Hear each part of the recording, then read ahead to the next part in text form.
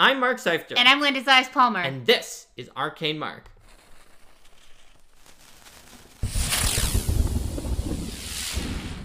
Hello, Hi, everybody. Welcome to Arcane Mark. Welcome to the show today. Today we're going to be talking about environment and exploration. So by environment and exploration, what I'm talking about here is generally exploration mode is sort of where I was starting with this. The idea of, but it doesn't necessarily have to be exploration mode. It's more of the idea of portraying the environment in a way that distinguishes the PC's surroundings and shows where they are over a longer period of time. So this isn't just that one encounter thing where it's like, oh yeah, you're in a forest, so maybe there's a snare trap. This is also about how to create the ambiance of being in an area. So one of the first things that I like to do when I am setting something in an environment is do some research about what sorts of factors may be in play for that environment in real life, if I'm not as familiar with that biome, to get inspiration on the kinds of things that the PCs might run into. So with the world of Golarion, where I do most of the work that I do, and Alucard also, you can use the same kind of thing, where since it's not a vastly different planet, the world of Golarion is canonically like the exact same distance from its sun as Earth, with like the exact same size and all that kind of thing. So I like to look for places on Earth that may have a similar biomes and a similar climate to figure out some information about that place. So I might be able to figure out, okay, what might the temperatures be like at this time of year in a place that's approximately that latitude, and approximately that type of biome. What kinds of animals might live there? I might not be taking like, oh, it's literally the exact same kind of animal, but if I am seeing that, yeah, this particular biome would generally, is harsher and would generally only have like smaller animals or things like that, or this is the kinds of plants that can grow in this kind of area, that can help to decide like what kind of wildlife you're going to have. Because I would say that, the life and the weather are both really important for getting a sense for what it's going to feel like to be in that area and what kinds of challenges are going to be appropriate. Oftentimes in a fantasy setting, you're going to have things that might take things up to 11, like maybe you would have a place that deals with rainstorms and floods in real life, but then your fantasy version of that is going to be more extreme. Or, you might have a place where a lot of animals in real life have evolved, certain defensive mechanisms, and so you might be saying, okay, yeah, I see that poisons are a common defensive mechanism in this particular environment in real life. So, what if I have a creature that has some kind of a ridiculous poison? And that helps to give a sense of the sights and sounds and experiences as well that the PCs will have that aren't directly combat related. What does it sound like in this area? What kind are you going to have? Bird calls? What does it smell like? What are the kinds of things that dangers that the PCs are going to need to worry about in terms of like, is the ground going to be unstable? Are there going to be, are there going to be diseases about it? So like what kinds? What is the PC's access to going to be to food, to water, to light? Light is another important resource. Are the PCs in a place where they're going to need to make their own light? Are they in a place where maybe there might be, and how does that impact the way that you're going to be running things? If you're in a place that has certain features, then the creatures that are there are all going to be adapted to those features. Okay. So like you're doing something deep underground, your creatures are probably going to have all have dark vision as a theme. And if you see areas and you're probably going to have to bring your own light, and if you have your own light, you're going to draw a lot of attention to yourself. Or maybe you have underground creatures that put up some or live near some kind of bioluminescence, and then that helps to break things up as well. Yeah, absolutely. What is the area's ecology and history? Sometimes to understand the environment, especially in a magical world where the environment may have had magical connections, you want to understand its history. You want to understand the geography. Is it on the windward or leeward side of a mountain? Yeah. Where do the rivers flow? But also magical reasons. Yeah. Where did they flow in the past? So like there's you know, in the Indigo Isles on the island that I was working on with stuff, there was a canyon. And so one of the things that I was thinking about is, where did this canyon come about? Why is it dry today? How did the weather pattern shift, and why? Because then when you have everything come together in that way, then it has an explanation. It's more satisfying and it feels more natural. That's right. And sometimes they leave behind a mystery of some kind. For example, another example that Linda wrote in the Indigo Isles, and it made it right into the new Kickstarter World of Battlezoo Indigo Isles book in more explanation from someone who's trying to figure it out, and they have like 4 different theories, is that there is this desert that, like, you go like a tiny bit and you're suddenly in a jungle, and it's not a gradual shift. And so it's like, is the desert magic? Did that just happen because the rivers dried out? Or which may have been because of another magic thing that caused regular geologic changes? Or is there a magic effect on the desert? Is the jungle magic? Yeah. And so, like, is that why it's still raining? Like, there's one theory that's in the book that someone who was trying to fix the desert wound up, like, attaching themselves into an ancient Eldamon, and they're, like, bound into the center of the jungle, and that's why it's still working that way. Whereas there are other theories that the desert is under the effect of magic, and no one is really sure. Yeah, absolutely. And that was really fun to work with too, where you had a lot of environments that were, you know, working according to how real world environments work as you transition from like sort of the coastal environment into the salt flats and things like that were inspired by, you know, research that I did. And then you have this thing that breaks stridently, and then I have a thing in there where, you know, PCs can attempt nature checks to figure out, hey, something here is kind of funky, and then that can become a mystery in and of itself. In the same way that, like, having a self-consistent story allows players to immerse themselves more with the story and the logic of the story, having a consistent environment does the same sort of thing. Also, if you're not someone who wants to research every last thing about geology or climate, you can always use magic as your explanation for it. If the pieces are like, wait a minute, this place was this way on the river, so shouldn't it have a different amount of vegetation than you said? Like, well, magic. Yeah, you can always go with that too. Yeah, you know, I think as long as you're sticking to portraying, you know, self-consistent biomes in some way, so it's like, you know, even if it's a biome that's very unnatural, still considering things like, you know, where does the water come from? Where does the food come from? What kinds of plants and fungi can flourish there? What kinds of animals might, and what's their general food pyramid look like? Step 1, research everything about climate. Step 2, fix climate change, get Nobel Peace Prize. Step 3, begin world building your TTRPG. Wait, you know what? I think that Dustin's onto something. Yeah. That's probably one of the only ways to start building your TTRPG and wind up with a decent amount of money. Aww. I certainly am not a climate scientist or expert of any kind, but that's why I like to find... You could take the 10 million Swedish kronor that you get from the Nobel Peace Prize to use it towards your RPG. That's why I like to find You'll wind up with 1 million Swedish kronor when you're done with the RPG. Another cool thing about finding real-world examples is that when you research real-world examples, you can get awesome pictures of what those biomes look like, and then you can show them to your players and be like, this is what this looked like. Or if you have a book that, for example, has a stupendously high art budget, then you can give references to your to the people who are doing the art, and you can use that as well on your maps. Because art and maps are another real way to make the environment shine with the way that you create the features. The environment is going to suggest certain things that deviate from sort of the standard, hello there friends, I am a flat plane battle map.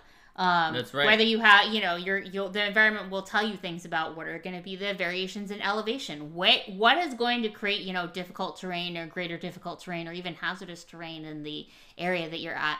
Are there things that the PCs might be able to climb? Are there things that are going to obstruct vision? Stuff like that. Yeah. So Dustin suggests you could use the Nobel Peace Prize medal as a hero point token. And you know what?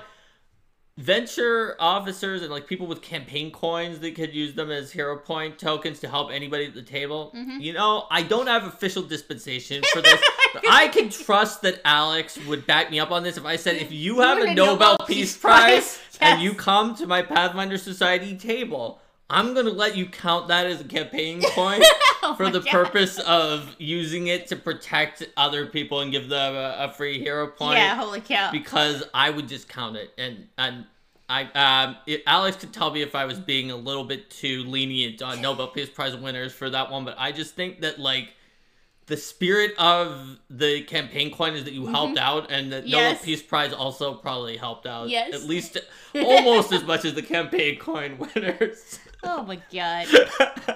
So, back to environments. There's 9 main environments in the Pathfinder RPG. And you know what? You could split environments different ways in other RPGs, but these are pretty decent. So, the aquatic environment is one of the environments that is like the most difficult because it's 3-dimensional all the time and everybody's swimming and they can go whatever and not everything direction. That the PCs have is necessarily going to work as well underwater. There's also the question of visibility, there's breathing, currents, and there's mobility water as well. And how the PC's mobility is going to compare to the mobility of things around them. Some of your items would like get ruined if you took them out. So you have to be careful with that. Like there's even other things like, writing and, what about your scrolls? What about like, how do you communicate? Are you going to be in a position where you can speak without losing a lot of air? Are you, are you even going if you to can be... breathe, like there's still going to be some issues with certain things. Like, are you going to drink a potion? Okay, but like everything is water. Do you have like a way to like attach it by tube and then just like kind of suck it in from that tube? But is that going to take like more actions to figure that sort of out? Yeah, and with currents and things like that too, it creates a new source of forced movement that might be on the battle map, and that where your ability to swim can help determine things, or you might, if you're really not good at swimming, you might be sinking. So that environment's gonna. You generally are going to need some way to prepare for those kinds of challenges, and most of the time when you're in those environments, you're going to be facing against enemies that have a really big terrain advantage. So I find that that when using aquatic environments, like, you want to make sure that the players know they're going to need to go into them, because that's definitely one of the things that could hard stop a session where it's like, well, we literally don't have a means to survive underwater, so we can't continue. So if you have to go there for a fight, which is not what this episode is about. Yeah, maybe you can do that. But exploration, you need means to stay down there. You're not going to be able to stay down there for a long exploration. Yeah. And 3D makes a fight very annoying, but 3D also changes the way the exploration works, because you have 3 dimensions you have to be able to explore in. First of all, that means there's a lot of stuff that fits in because you can go up and down. Second of all, it could mean that the exploration that you expect people to do, they're like, okay... it's like the Futurama episode where they around the spaceship, they made like a peace ring where everyone was holding hands and the spaceship just kind of went up on the Z-axis and then flew away. Yeah. But similarly, you could be like, ah, ha, ha, look at this. I have this cool exploration. They're like, okay, we'll go over it and then down. Yeah. So generally, if you want people to be exploring something in an aquatic environment, they might be searching over a large area for something. Or if you have an enclosed space, consider how you can use that third dimension. One of the nice things in aquatic areas, too, is to have some subsections within the aquatic thing that do have pockets of air that have other things going on. Because and you can have sea caves that take away the third dimension somewhat because you're digging it underground in the same way. Yeah. So if you have like an area that has air in it, first of all, that can give your players an easier place to rest and recuperate if they're in the middle of something that's like kind of a longer water exploration. And also that can be a place to have sort of like have things that maybe wouldn't have survived underwater, but then they can find those and they have to figure out how to get them out. So if you're saying, yeah, you know, this area was above ground, but then it got flooded except for this area, that can be a way to help drop hints and clues about what's going on, and to showcase the history of a place, really, because, you know, it's really good, like you were saying before, to have an environment that shows its history. That's right. And where it comes from. So in an Arctic environment, those environments, you're going to have to be dealing with, it's constantly cold. If you don't have the right gear, you could be winding up taking cold damage or getting fatigued. And the ground is probably like slippery or has snow that you might like stomp into, or both. And it can be very difficult to move across it. Yeah, practically speaking, like for the less severe types of cold, you can expect that the PCs are probably gonna buy their gear and their equipment to make sure that they are gonna stay warm enough for that. But if you get into more severe amounts of cold, then that's gonna be an issue. You may have issues where the players are needing to deal with those sorts of environments at night. Say, you know, it gets really cold and then they have to deal with it for a certain amount of time. Also, those kinds of environments may run into more challenges with finding, you know, food and non-frozen water and other resources like that. When you do have an environment where, like the Arctic environment, where you may have somewhat of an ongoing challenge, I find that if you keep throwing the same thing at the players over and over again, then they can get bored of it. Like, if it's like, oh yeah, you know, roll a fortitude save every hour to see if yada, yada, yada. Instead having cases where it's like, well, you know, usually your measures are enough to deal with it, but in this particular case, you run into a situation where this is too much and you might need to do like a skill challenge to figure out how good of a job do you do at building a shelter, and that determines how long it takes you to build a shelter, and thus how much cold damage you take for being out. And then other than that, you may have a conversation with your players about the general strategies that they're going to use to face against the challenges that they see. So, you know, it may be the case that the players ventured out into the desert, and the first time they didn't bring enough resources, and so like they had some challenges, and so then the players are, you know, the characters are talking to each other about, okay, yeah, how can we handle this? Maybe they go back to town and they pick up some other resources because they realize they weren't quite ready, or maybe they come up with a cool strategy that they can use going forward, and then, you know, you can assume, okay, that's a pretty good strategy. So as they're traversing the land, you know, they get through for like a week where that particular thing that they planned against wasn't an issue. But then something about the environment changed and it became an issue. So, like, you know, they had a great plan for making properly insulated tents, and they set those up, and like that's fine for a while. But then you know, a wild bear smelled some of the food that they had inside of one of their tents, and then in the middle of the night a bear came and was like trying to knock over their tent, and so they have to drive off the bear before their tent gets collapsed, or before their precautions are removed. So yeah, I find that generally with those kinds of environmental challenges, finding a way to represent those challenges as things that come up in interesting and different fashions. So rather than being like, hey, it's cold at night, let's roll all of our cold at night checks again, it can be like, all right, we're going to roll our cold at night checks and we're going to have a plan, and then maybe something goes awry down the line, but we're then not going to roll that. But then we're going to have an issue where there's an avalanche, or then we're going to have an issue where, you know, there's like an ambush from a polar bear, or then we're gonna have an issue where there's some other, or the snow is the sunlight off the snow is really blinding, and then that's going to make it harder for you to see, and that might cause challenges and an encounter. But the sunlight off of the snow thing, like, the environment doesn't have to be something that is super obtrusive. It can even be as simple as, hey, here's a feature that's in the environment, you know, you can let's do a quick saving throw or skill check to see how well you handle it. That's going to impose some kind of a bonus or penalty on your next encounter, or that's going to mean something for something that you're tracking, such as if you're tracking time to see how quickly you get across an environment, because there's a race against time. If you're tracking, you know, resources, or anything else that you're tracking, as long as, like, having the things in the environment have like a clear a clear benefit or consequence. Because one trap that I definitely see adventure authors falling into is where they will have something where it's like, you know, this marsh water is like really gross, and so if you accidentally drink some of it, then you're sickened. You're sickened too, or whatever. And it's like, well, that's great, but this isn't near any encounters, so it's pointless, right? Because by the time you actually get to the encounter, it doesn't matter. So, well, I've played with adventure authors before. One trap I've seen them falling into is a pit trap. Yes, that's true. So one of the things that I would suggest for that, and this is one of the things that we've done in Society Adventures as well. Hello, Kojo. Is have a situation where it's like, okay, you assume that this is a circumstance that's around. The PCs are succeeding at some of their checks. They're failing at some of their checks. Maybe it slows them down a little bit. But we actually only care about how well they're doing in the immediate proximity to the encounter.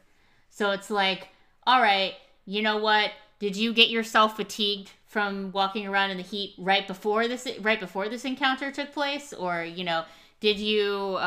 that sort of thing. So you're not actually assessing the state of the PCs, except for when you definitely need to for the encounter flow. Mm-hmm. So this isn't just Arctic, but it inspired talking about some other stuff. So the next main environment from Pathfinder 2e is a desert environment. So deserts have extremes of heat and cold during the day and night. They have all sorts of sand and sandstorms that happen in the desert. And you better watch out for them. Mm-hmm. And if you don't know that they're going to hit you and you aren't prepared to take shelter, it can be a significant issue. Like, I don't know, my little brother went to the desert and he did not check the weather forecast for a sandstorm, and he was trying to drive somewhere and he got stuck because there was a sandstorm and the sand piled up all over everything. So you need to watch out for sandstorms at any time. Mm-hmm. When you're in the desert. That's in real life and in a fantasy game. You'll also often see deserts being used as mirages being used in deserts. The idea of really vast distances that you have to traverse.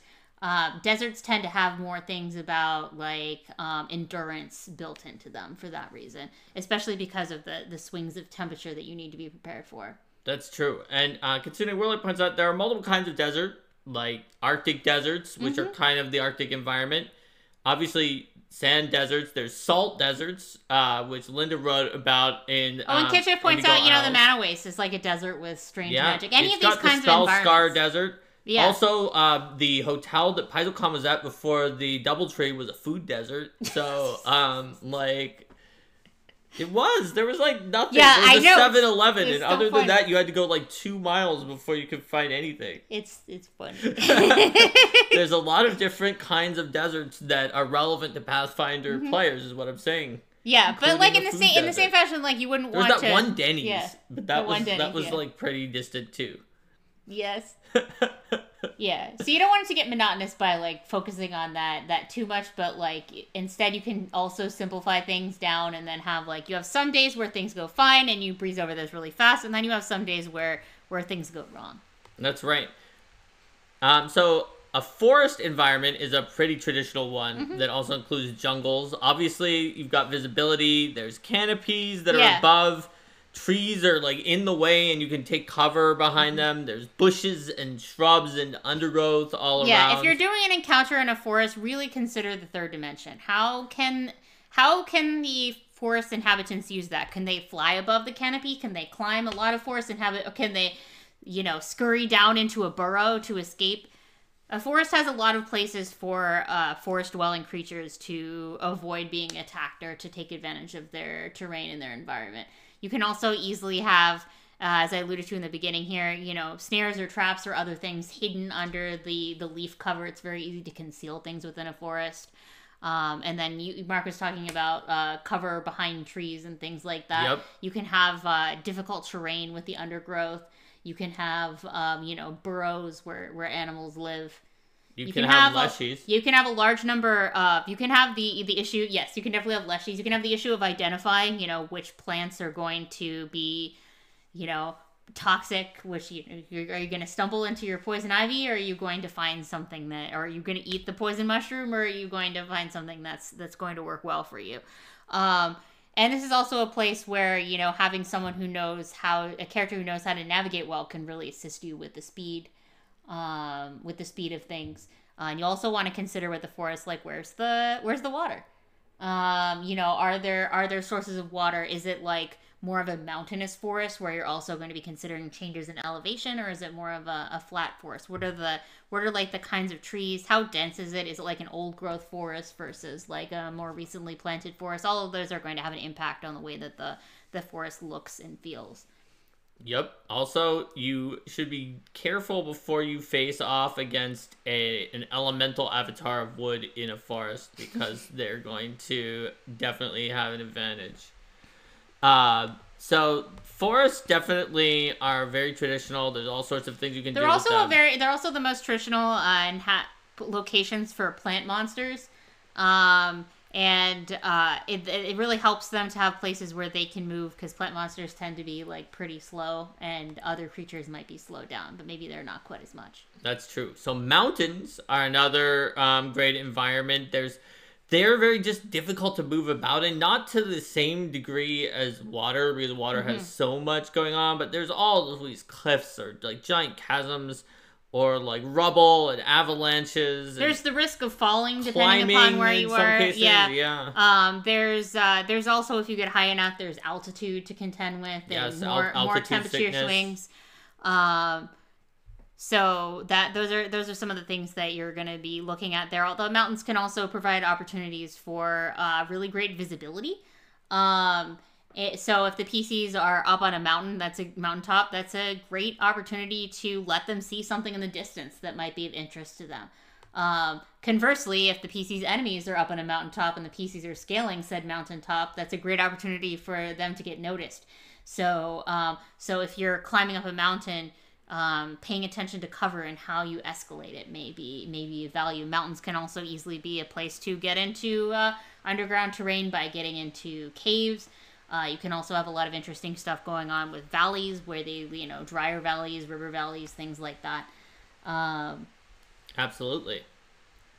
So plains are one of the simplest environments in general, because they're often like relatively flat, and you'll just see them stretching out in all directions. Like maybe you'll have things like hedges or fields of grain or something like that tall are in grass, there. Things like that. Yes. Or like undergrowth that you can take a little bit of cover behind. One of the main things to consider with plains is, they're the kind of thing that comes closest to just here's your Okay, it looks like there's a clarification on the Nobel Peace Prize, is that they do count as hero points, and Alex has tweeted that they do. That's hilarious. I said I thought he would have my back on this. I know Alex. I trusted him to have my back on if I said I would allow a Nobel Peace Prize. I'm pretty strict about following the rules for Pathfinder Society, but in that case, I thought that was fair. So we now have a official word that if you do bring your Nobel Peace Prize to your Pathfinder Society table, it will count as a hero point. But, Nobel Prize in chemistry, forget it. Oh my god. So one of the things to keep in mind with that, though, is how that really open terrain impacts the way that you present things. There's going to be very long visibility. That means that whoever you're fighting in that area, you're going to see them from a really long distance, and they're going to see you from a really long distance. So that's going to affect the way that battles play out. Certainly, you're not going to have as much of an opportunity for stealth. Flying creatures become a lot more dangerous, and as do creatures that are faster, because kiting tactics, particularly if you do have really just a flat plane, become a lot more powerful. If you can't take cover, duck behind a corner, force people to come up after you. Mm-hmm. Yeah, and Rico points out that the economics prize in memory of Alfred Nobel is not an original Nobel Prize, has an asterisk, so it might not count as a hero point. I don't know, we might need a clarification. We might need to put that, I would put that person in a room with the other players and have them play Prisoner's Dilemma to see who gets the hero points. Oh my If they solve it, then maybe they get one. I don't Oh, know. I see. Maybe you can only use They can only for use an it to earn check. income. Yeah, there you go. At the end of the session. Mhm. I think, can you even use hero points on that? Because Uh, they're a fortune yeah, I think bonus they're- that yeah. can't be done consistently all day. Yeah, But maybe anyway. in that particular case where Maybe you, in that case you you can. got a Nobel Prize in economics. So yeah, when you're exploring on the plains, this is also going to be one of the environments where another thing to consider with exploring is like how well are you going to see the signs of those who came before. Environments that have a lot more dense things going on, like the forest, where you might have like all the leaves and things like that. And or like green places, mana. Yes. Or a mountain where you had red mana. But the places plains, for- you might yeah. have more white places mana. places for people to hide or cover their tracks. How are you going to see like the signs of animals that pass through? Rainfall is really important for that too, because being able to track who's come before tells you a lot about like, oh, you know, are the people we're following coming here? Like, has anyone else been here recently? Does this place seem to be more abandoned? Whereas in some of your more indoor situations where we're coming into later, you can have tracks last for a really long time. Mm-hmm. And speaking of plains and forests and mountains, we also have swamp. Mm-hmm. And swamps are going to be For one black of your, mana. We can have sinking. Yeah, you have the amount of water that you have in a swamp environment. You're going to see like things generally rotting a lot faster. That's one of the things that I consider for an environment is like how long are the signs of someone being there. You're also going to be wading through the water, but you probably don't have to swim unless the characters are pretty small. But you may also have things that are like a peat bog that are preserved in time for a very long period. You're right. That's another trap that I've seen adventure authors fall into, which is a quicksand. Yes. And obviously there's still undergrowth in swamps. They definitely are something that you want to talk about all the senses. You want to do that with all of these environments when you're in exploration. Like the mountains, you can talk about the crisp mountain air. Yeah, how does the air feel to breathe? What does it smell swamp, like? it's just like the humidity, Yeah. the smell of the swamp, the sound of croaking frogs from all around you, and insects buzzing. Mm-hmm. You can feel like you're in the swamp when you just sort of send all of your senses into that swamp. So giving those kinds of descriptions every once in a while as the PCs are going through that area as you're presenting new sections. And sometimes the PCs will just riff off of something like, you know, do you describe like a particular type of parrot or something like that, and the PCs are like, oh, I'm curious about that. I want to go investigate and see more about it. Mm-hmm. Absolutely. Sometimes things that you intended as a throwaway line, people will interpret meaning into, and then that gives you all the more reason to flesh things out. Urban is another environment. This is one that we see a heck of a lot of in our adventures. Urban environments are going to be very constructed. They're going to, you know, by definition, have a lot of history of the people who were there. There's going to be a lot of people. There's going to be a lot of people. Crowds There's going full to of be people, doors and floors and walls and buildings and all of those things. Mm-hmm. And you're going to have to, for that, you're going to be considering, you know, how do the different groups of social groups of people who live in that settlement get along with each other? What do they think of the PCs? You know, what do they think of what kinds of resources are going to be available for the PCs? What are the major threats to that settlement? What are the things that settlement wants to achieve? What are the kinds of things that people in that settlement might value, or what are the kinds of things that they might think are like taboo or troublesome? And how do the ways that the PCs present themselves interact with those beliefs? Yep, absolutely. So then the last environment is underground, like caverns and dungeons. You're definitely you want to think about how is this place connected like, to is it a source of fresh air? Is it constructed? Mm-hmm. And yeah, where does the air come from? Are there vents built by dwarves long ago? Is it just kind of stale and it just comes in from Is the there front? a risk of like a cave-in where you might have to worry about air supply running out? Mm-hmm. How does the amount of air that's been in this place and the exposure to sunlight or lack thereof influence the way that the materials that are in here stay over time. Like if there are like, oh, there was a settlement that was down here, and if there were people that are down here, or there are, how do they handle things with the cycle of day and night when they so like you have a lot of underground dwarves in Golarion who aren't necessarily going to be like, yes, our schedule is entirely based off of the sun that we don't see. It's based off of That's right. Based off of other factors. Linda wrote one of the first like completely underground dwarf cities and put that in there, and then it got expanded in Lost Omens character guide and other places for dwarves as well. That when you're underground, you have different situations going on. Plus, if it's not constructed, does your underground area always have enough room to stand up straight? Are you crouching some of the time? Do you have to like get down and crawl? And this is, anytime that you have more constrained and more open areas, considering how the people, the creatures that live there get around and how they use the space, that you wouldn't want to have a situation where it's like, oh yeah, well clearly these creatures live here, but they can't actually make it through the tunnels. Whereas an area with like narrow, winding tunnels might be perfect for smaller creatures who use it for defense against larger, more dangerous predators. Yep. And again, that allows you to start getting these underground areas allow you to start getting into the third dimension a bit. You may have tunnels that are above other tunnels, or caverns that you can only get to if you climb or fly, or things like that can provide advantage to the creatures that use them. Absolutely.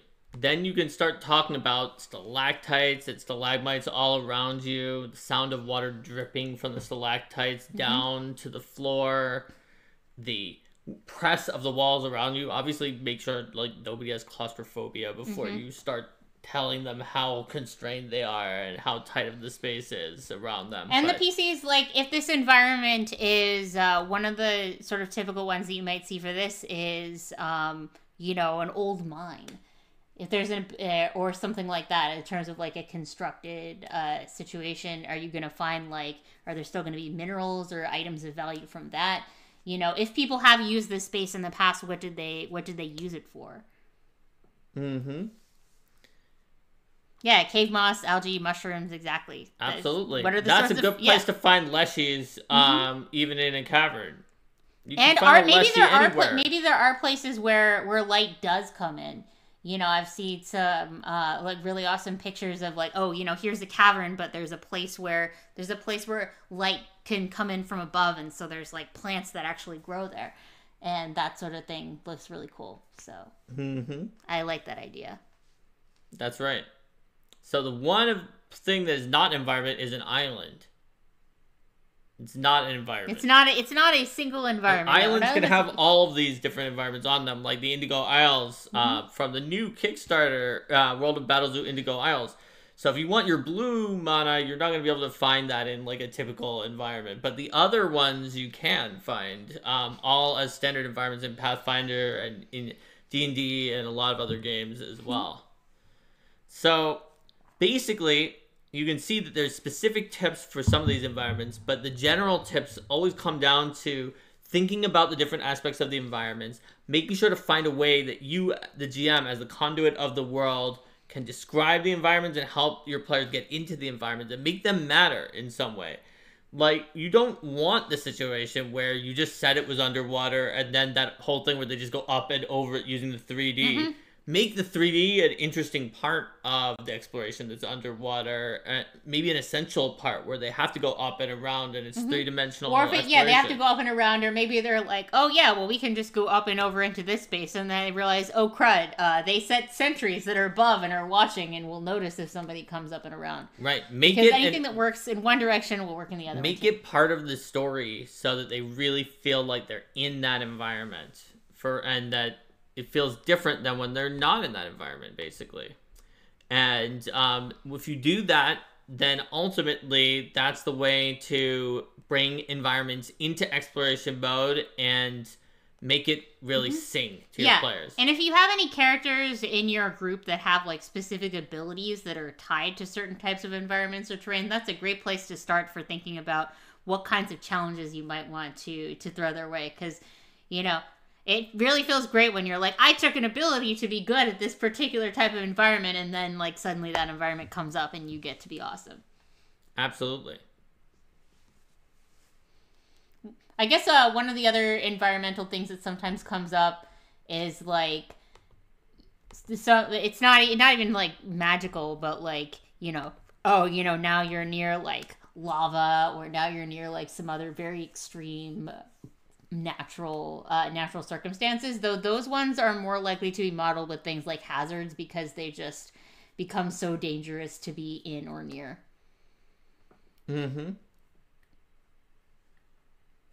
So, I think that is about it for me. I want to think about. Do you have a few other things? Yes, I do. So, this we've mostly been talking about natural environments here.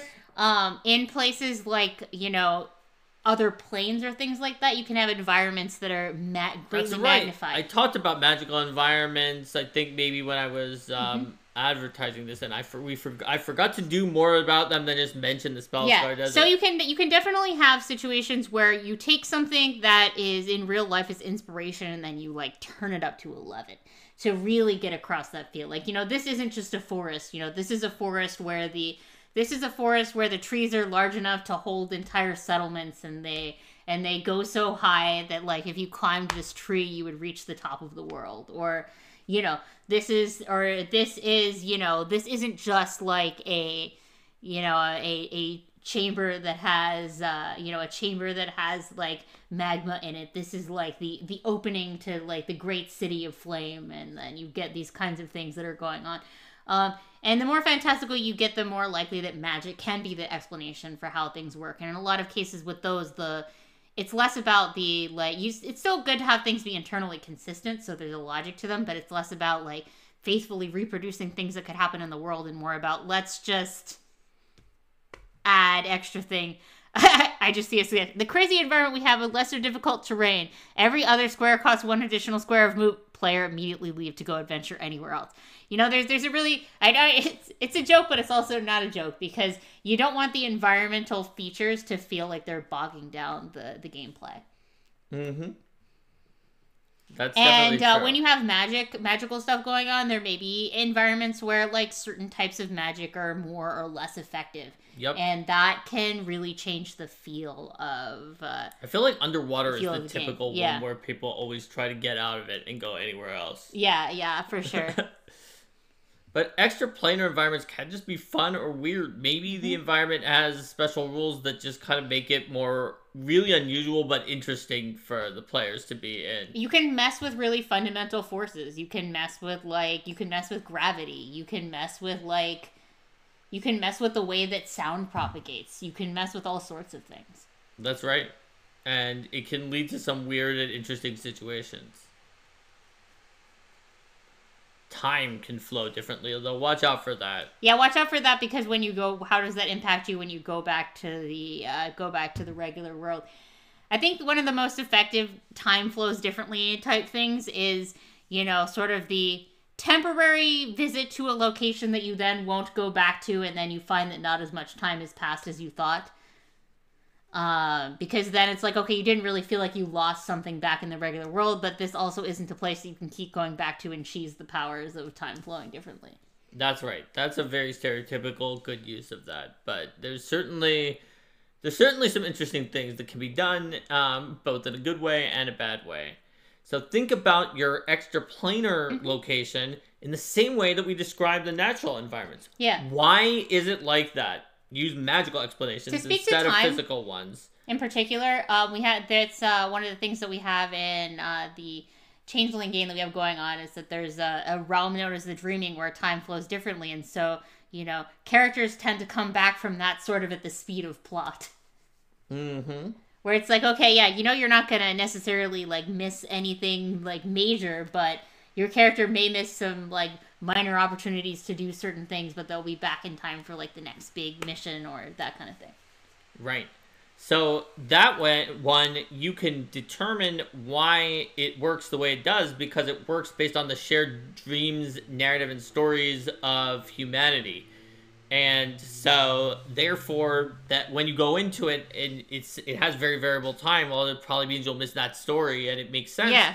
You understand it because you understand the narrative of it. Just like if you understand by learning about physical climates, you understand about the magic that makes your extraplanar location work, and use that to create descriptions. Again, use all of people's senses. Use all of the same tips you'd use for a desert or an ocean, and you can make another plane, something that like boggles the mind and is difficult to comprehend in real life, be something that people feel like they can connect to and understand, or at least understand well enough to play in it. Maybe you don't want them to completely understand it. Yeah, and having abilities that work in unusual ways is a great way to go about that. Like whether a spell might be more powerful or it might function in a different way. Maybe like everything is lighter here, and so it's much easier to climb. But or those sorts of things. You can really play around with those sorts of mechanics to make a place feel different. It's like, oh yeah, in this place, I light a basic match and there's like a big fireball and all fire magic is more powerful. So like, what does that mean for the way that people construct stuff? Absolutely. And what does that mean for, both the things that the challenges that the PCs are regularly going to face, what is considered to be normal in that location that is not familiar to the PCs, as well as how can they learn and adapt to that environment to be more effective moving through it? Because it's very satisfying to come someplace and then be like, oh my gosh, at first your characters don't know what to do, but then they figure it out. Mm-hmm. And it sounds like Dustin's party is adventuring in Devour Ravagug's belly, where all timelines are converging, using mysticism checks to find new timelines and counteract almost everything. Yeah, I mean, that can work. You just need to understand how and why things work in a certain way so that it can make, if not logical sense, then at least self-consistent story sense. So the players can grok it and make predictions and like make decisions, and rather than just having everything seem random. Because if you don't understand things to the point where they seem random, then that takes a lot of agency away from the players to decide what their characters are going to do and point them in a direction, even if not everything will always work out the way they hope. That's right. So yeah, basically that's how you handle planes. It's the same way that we said there, but there's a few other things to take into consideration. All right. Is there anything else that we did miss planes? All right. So in that case, let's say goodbye to YouTube, and we have a few more things to say to all the rest of you. So stick around. Bye, YouTube. See you next time. Bye.